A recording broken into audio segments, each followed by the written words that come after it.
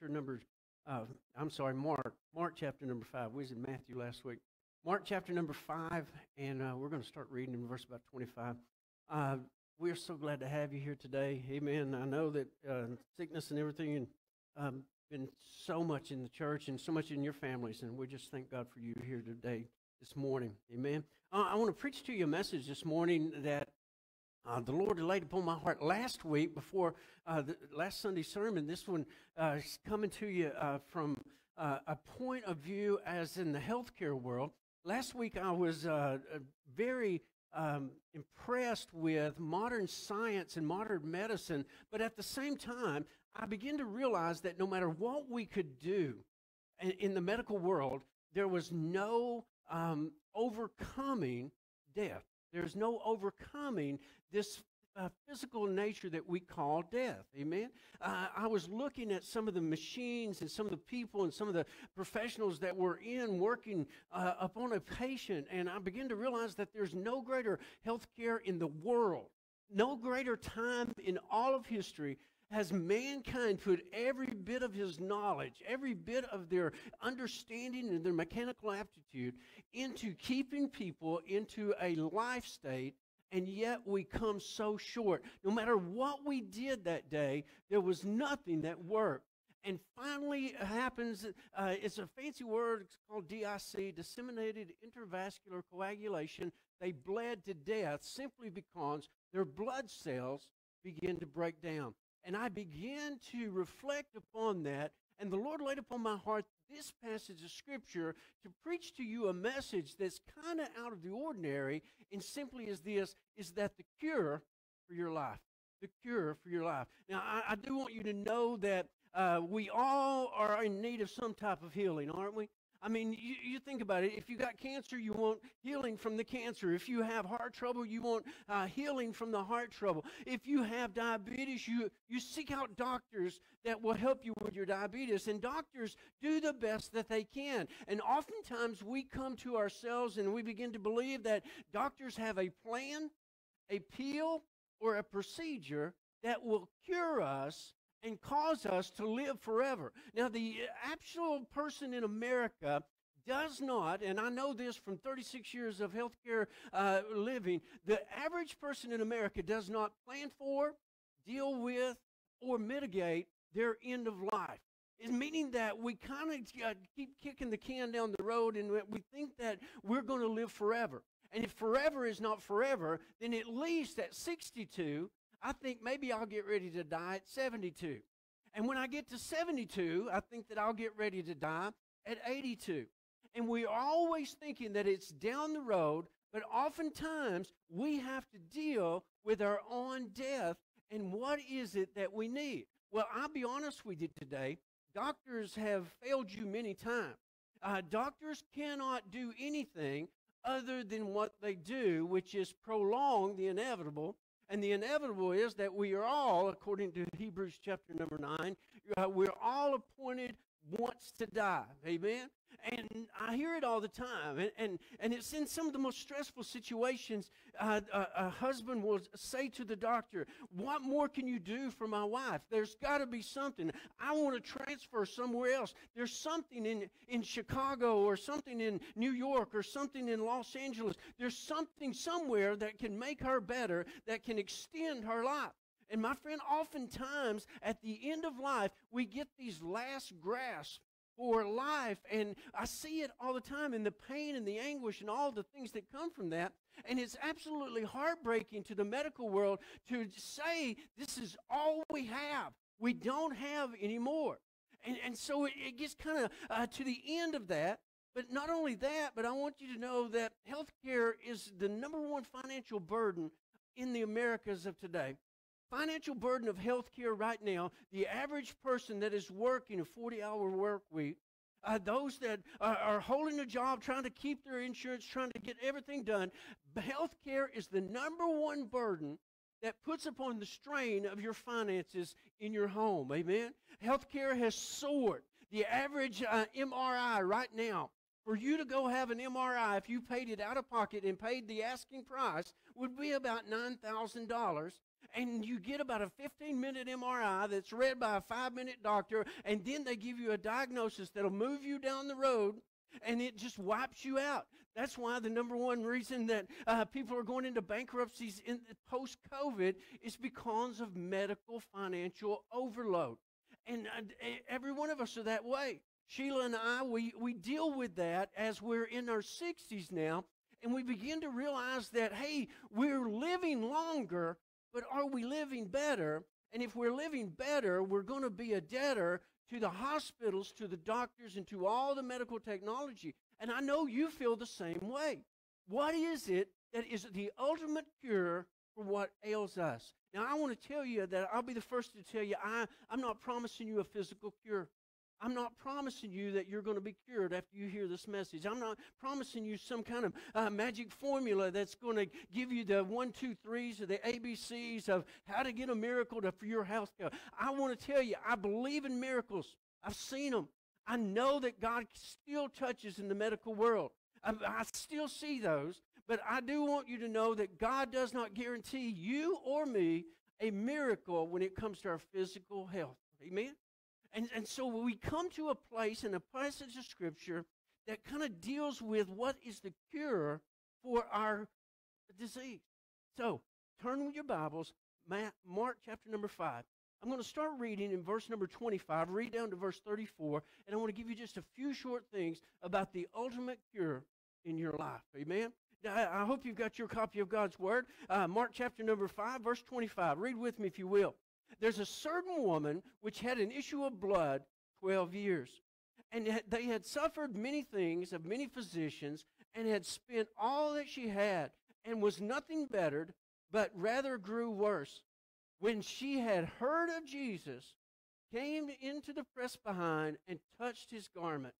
And, for she said, if I may touch but his clothes, I shall be whole. And straightway the fountain of her blood was dried up, and she felt in her body that she was healed of that plague. And Jesus, immediately knowing in himself that virtue had gone out from him, turned him about in the press and said, who touched my clothes? And his disciples said unto him, thou seest the multitude thronging thee, and sayest thou, who touched me? And he looked around about to see her that had done this thing.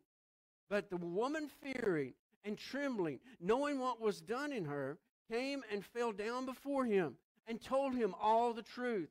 And he said unto her, daughter, thy faith hath made thee whole. Go in peace and be whole of thy plague. I want to preach to you a message this morning about this woman and her ultimate cure. Now, I want you to know that there's a physical story, but there's a spiritual application. In fact, the Bible cares more about your spirituality than it does your physicality. The Bible is all about your eternity, not about your earth being. Amen? I do want you to know that. Paul says that we are just strangers and pilgrims passing through. When we are born with our first breath, we set upon ourselves a clock, a timing that we take our last breath, whether that is a few years, whether that is 50 years, or whether that may even be 100 years. But there is that sense that the earthly is going to pass away. Paul said that this earthly tabernacle will pass away. So therefore, we look at the physical explanation and we learn the spiritual application. Amen? And that's what we're going to do. Look in verse number 25. I want you to see this woman's diagnosis. Well, her diagnosis is important in that it's just not any diagnosis. It is the ultimate diagnosis. This is the one diagnosis that I can guarantee each and every one of you have and that I have. It is that her diagnosis is mine and your diagnosis. Look what it says in verse number 25. The Bible says this, the certain woman had an issue of blood. It is significant here that Mark writes to us, gives to us the absolute number one thing that is going to cause our death. What is that? Are you going to die of heart disease? No. Are you going to die of lung disease? No. Is cancer going to take you? No. What is the one diagnosis that spreads throughout all of humanity? It is simply this. It is a blood disease that you cannot change. Amen? Now this woman here is given us as an example, and the Bible kind of relates to it. It doesn't specifically say, but that it says something about menorrhagia. It says something about her being a woman. It says something about her being an adult. It says something about her having anemic dispensation. But all these things show and point to one particular thing, and that is that we all have a blood condition that is terminal. Amen? If I said to you that every one of us has leukemia, you would say, no, Pastor, that's not right. But if I say to you this, that you have spiritual leukemia, I can guarantee you that you do have that one. Amen? Leviticus chapter number 17, verse number 11. The Bible says this, for the life of the flesh, the earthly flesh, is in the blood. And I have given it to you upon the altar to make an atonement for your sins. What is it saying? Her diagnosis is mine and your diagnosis, in that our blood has a disease that we call sin. When Adam sinned in the Garden of Eden, the DNA of mankind went from perfect to polluted. When Adam sinned, instead of being a blood that was always regenerating the body, it was a blood that degraded and destroyed the body. When Adam sinned, God said his blood was no longer, Adam's blood was no longer going to replicate and refresh and replenish the human body. And in fact, in Genesis chapter number 3, God says, you will surely die. And so therefore, the Bible is very clear that her diagnosis in verse 25 is our spiritual diagnosis, in that each one of us has a terminal disease, and it is a blood-borne disease. It is a disease that man cannot cure. It is a disease that cannot be medicated. It cannot be medically managed. It cannot be moved over or moved out. It is one that is 100% lethal, and there is no man-made cure for what's going on in our spiritual lives. Amen? And so therefore, we see how deep and how dark and how deadly this disease is to this woman. In verse 25, it says that she had a disease, and it was an issue of blood. Her blood was infected, and as infected, her symptoms were that she was bleeding to death. Amen?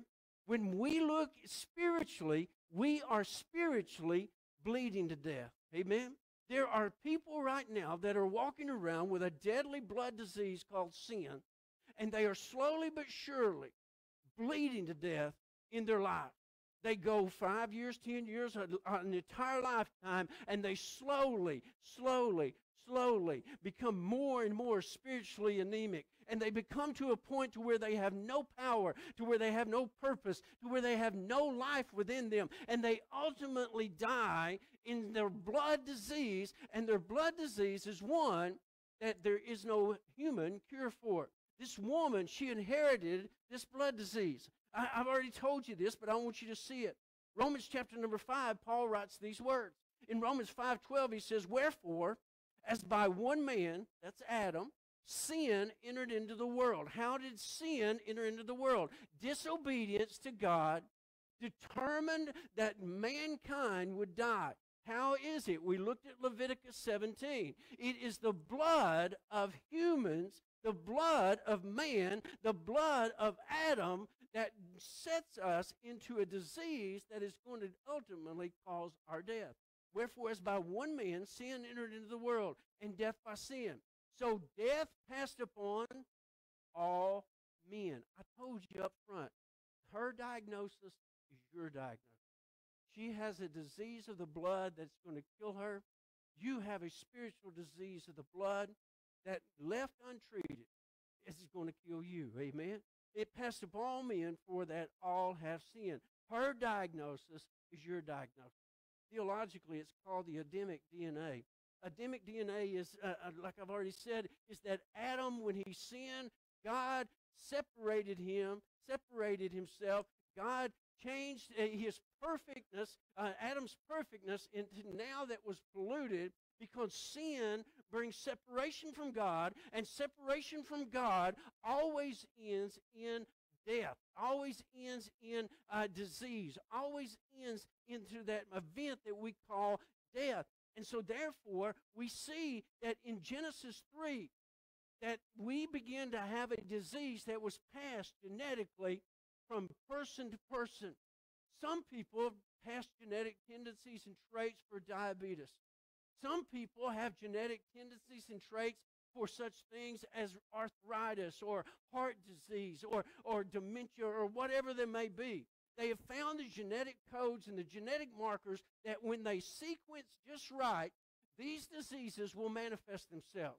Not all the time do they manifest themselves in the DNA. It depends upon the strain and the coupling, and then it begins to manifest itself, and oftentimes it'll jump generations. It'll go from daughter to granddaughter or daughter to great-granddaughter. It jumps until it sequences just right. Those are what we call disease processes. But my friend, there is one that genetically programmed that is every one of us has, and that is her diagnosis is the disease of the blood, and our diagnosis is the exact same thing spiritually. We are destined to die because we are genetically programmed with a disease that will bring about our death, and that is sin. Amen? I mean, you see that. It's a diagnosis of death.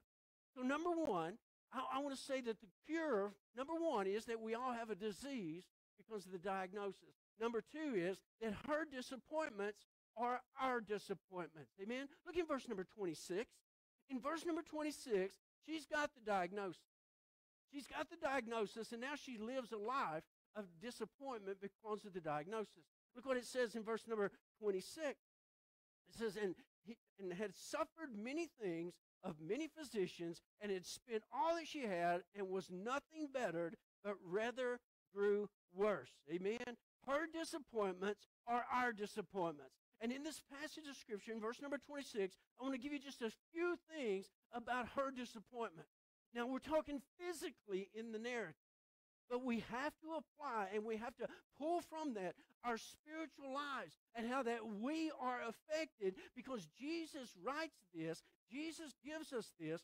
This story is ordained for us to learn a spiritual truth, and I want to show you her disappointment, and then I want to parallel that to our disappointment. Amen? Now, first of all, I want you to know, amen, that she had some physical disappointment. Amen? Physical disappointments. We know that from verse number 25, that she had an anemic condition for greater than 12 years. Now, an anemic position for 12 years is lethal. What happens when the red blood cells do not build themselves back? And by the way, it takes about 120 to 140 days to build one red blood cell. So if you kill a red blood cell, or if one dies, it takes 120 days to go from a new blood cell to a mature blood cell that will do the things necessary to keep you alive. And this woman has been losing more red cells than she's been making, and over those 12 years, she has had some physical signs and symptoms. Some of those are that she is constantly fatigued. Can I get a witness? Amen. Some of you girls, women especially, because of your structures and because of all the hormones, you produce red blood cells at a lower rate than a male would do. And you know better than most that anemia is something as you get older and older that you have more and more of a propensity or a sense of having to go through. And the number one thing that you can always say, that I always listen to, that I always hear, is that I just feel like I can't even lift my head. And you have that constant fatigue. You have shortness of breath. Why is that? Because when you lose blood faster than you make blood, then you're losing the ability to carry oxygen. Your lungs may be fine. You're breathing in oxygen, but if there's no hemoglobin to grab the oxygen out of your lungs and take it to your cells, then you are running kind of in a negative. I use this illustration all the time about anemia and how it makes you feel. Every one of us knows what an old coal lamp is, right? An old coal lamp. And you know how you light the lamp and you trim the wick and you put the globe on, and you've got that wick adjustment. If you raise the wick too high, it begins to soot the globe. Amen? And that's what happens, is that you are burning energy faster than you can get oxygen to it, and your system starts to stood up. And so you start getting short of breath. You get fatigued, you get short of breath, your heart is always working harder because it's trying to move more blood to get more oxygen, but it never can catch up. And so you are constantly feel like your heart's running away. Amen? And then last, you start having organ failure. Now, long-term organ failure you don't see in a day. But if you are constantly anemic, if you are constantly have a lower blood count than you're supposed to have, then over years of time, you are absolutely, and unfortunately, you are destroying the core organs, the heart, the lung, the kidneys, the liver, all those things. They begin to die. And this woman is one that her disappointments was that she's experiencing all these physical attributes of being without blood. Amen? Now, spiritually, we get the same way. We start getting shortness of breath. We're not able to have the stamina to stay in the fight or stay in the ministry to keep things going. We are constantly feeling fatigued all the time, and we just get overwhelmed with the simplest of things to do, and we just get to a point to where we just are dying inside. Why is that? It's because we don't have enough of the blood of Jesus spiritually flowing through our body to make us new, healthy, and be able to go, right? And you say, Pastor, I thought the blood of Christ can. Yes, it can. Amen? It's the blood is available, but are we applying it? And so therefore, it is one of physical. But let's go a little bit further. Can you imagine 12 years of being anemic? Amen? I mean, that messes with you. I can get a cold for 3 days and I think I'm dying, right? I can get a cold for 3 days and I can be laid up on the couch. Miss Connie, I'm going to tell on myself. I can lay there and just, I'm dying, and I've got the rags. You know, I can't even hit the trash can with them anymore. I'm just letting them go wherever they want to go, and I've ate so much chicken noodle soup, my sodium level is way up, and Sheila has to do everything for me. That's the way it kind of is that we get so overwhelmed, amen, because we don't have oxygen to the brain, and the constant pressure of being sick, the constant pressure of impending death and dying, hopelessness and helplessness. For 12 years, this woman has had physical symptoms, and she's had psychological symptoms, and now she's got positional symptoms. What do you mean, Pastor? Look, if you will, in verse number 26. It says that she was one who had not gotten any better. And what does that mean spiritually is this. Now, you go back to Leviticus chapter number 25. Leviticus 15, I think it is. Leviticus 15 says that this woman was ceremonially unclean. And you just read past this real quickly, you think, oh, the poor woman, she's bleeding to death. It's more than that. Psychologically and positionally, she has been excluded from her family. She has been excluded from her community. She has been pushed out of her church. The temple and the court of the women would not allow her inside. There was nothing she could do. She was so secluded that she was almost just forgotten about. Amen? And the Bible tells us in Leviticus that they would just set food and water, and then that they would have to walk a furlong, which is about 1,600 feet away from her, before she could come and receive what little bit you gave her. Amen? Her family couldn't be with her. Her husband, if she had one, couldn't be with her. Her community had exercised her. Everything was just going wrong for this woman. Her disappointments was terrible, and it was something of that. But it goes a little bit further. Insult to injury is that she was extremely poor. Look in verse number 26, the last part. It says this, that she had spent all that she had. All that she had. Amen. What does that mean? That she wasn't rich to begin with, by the way. But everything that she had to cure what she had killing her was taken from her. This woman had no hope whatsoever. Amen. It says here that she had been 12 years. I can't even go to a doctor 12 times without feeling it in my back pocket. Amen. Can you imagine 12 years with many physicians? That's just not one doctor. But she got all of them, and she was poor, poor, poor. Can you imagine more of a disappointment and a disappointing life? My friend, there's a lot of people that live that kind of disappointment because they have this issue and this diagnosis. Amen. The drug addicts, yeah, I've often wondered, I've often stayed awake at night, I've often gazed into the heavens and wondered, why do they keep doing what they do? They have no hope. Amen. Why do alcoholics keep taking bottles? They have no hope. Amen. Why do people keep in the same lifestyles that they have? There is no hope. They get to a point in their life where they are so spiritually anemic that they feel like they're going to die and they cannot move. They are absolutely beyond movement, and that's the way they feel. Have you ever been there? I have. Amen. Years ago, I have. Amen.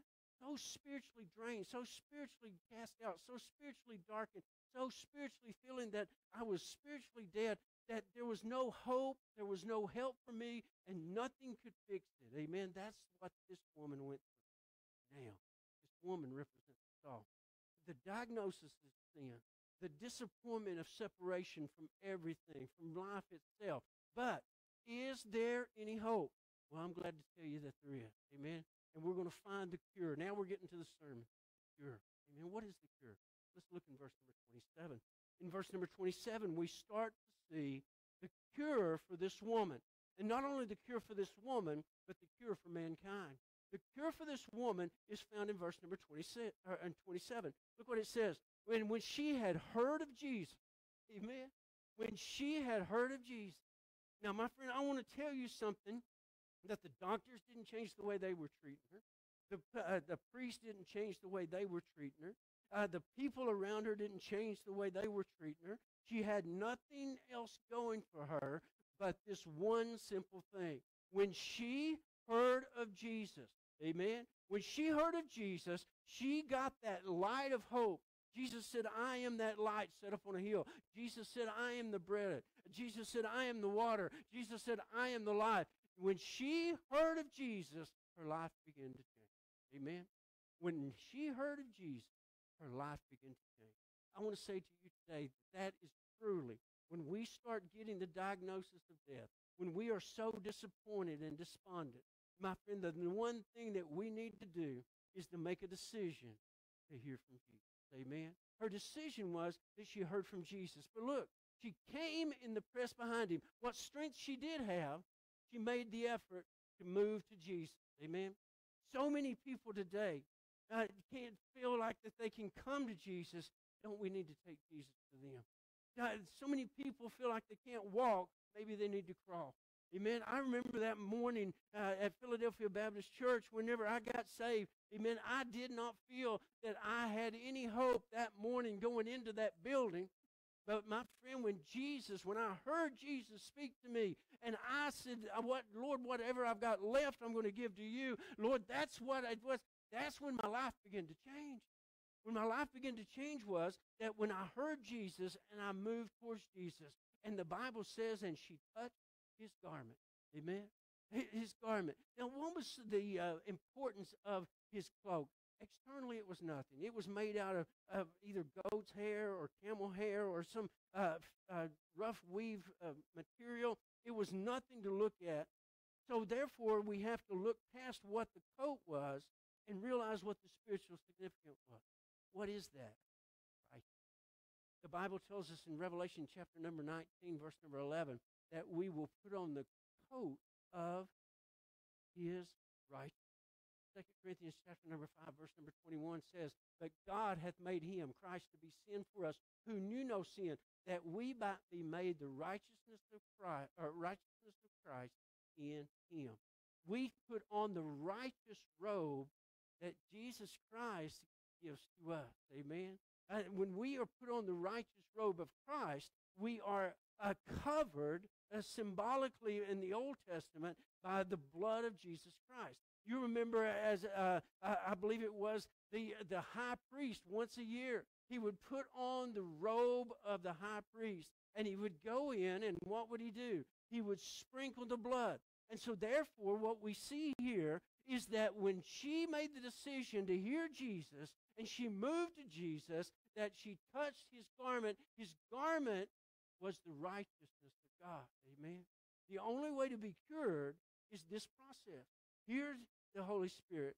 Hear, come, heed, hold the righteousness. So many people need to hear this in their life. Amen. You need to hear this in your life. Amen. You say that you need a decision. Her decision was in verse 27 that she would go to Jesus. This morning, what's the problem? Go to Jesus. It may be that you have a physical ailment. Maybe you have an emotional ailment. Maybe you have a spiritual problem. What's the answer? The answer is, as always been, you have to go to Jesus. Amen. There is no other life. There is no other way. There is no other cure. There is no other one.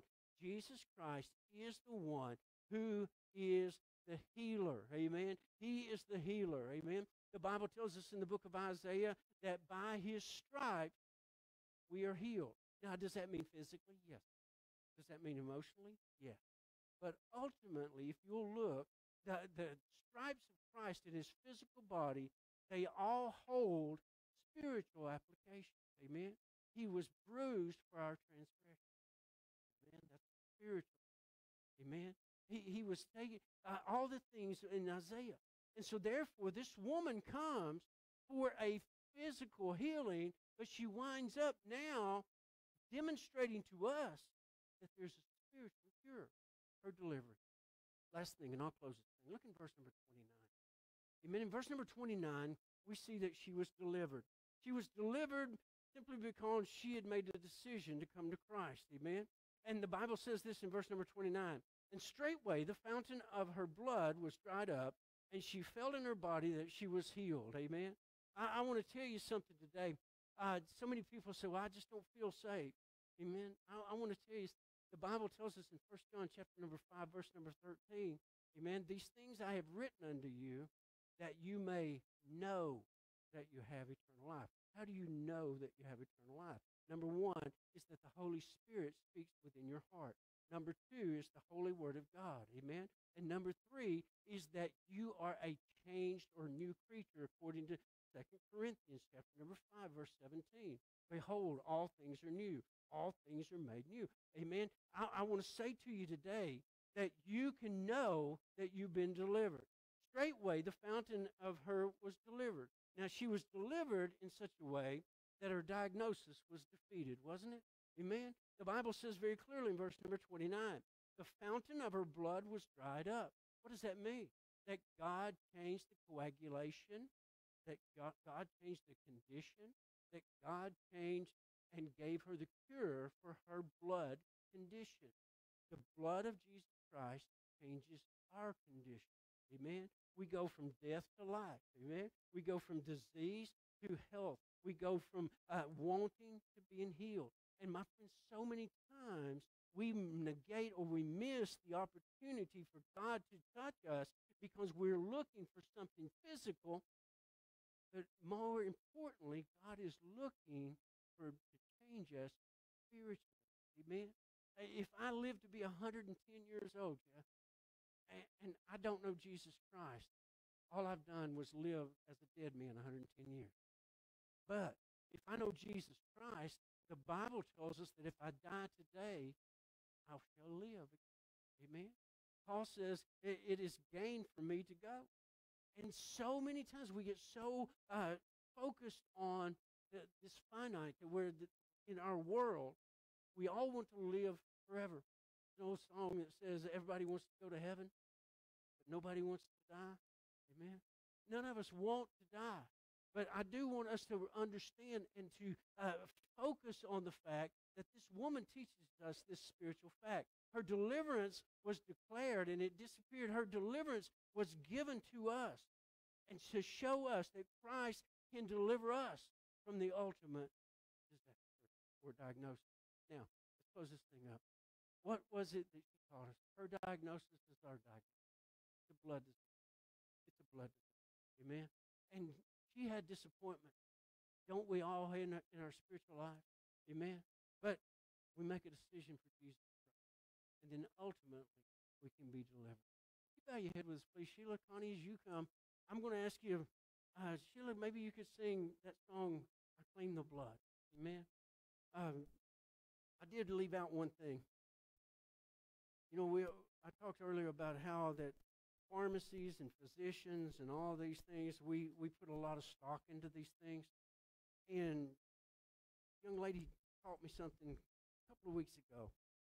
She said to look up the word pharma or pharmacy or physician in the original language, and I did. You know what pharmacy or pharma means, big pharma? It means to enchant, to entice, and magic potion.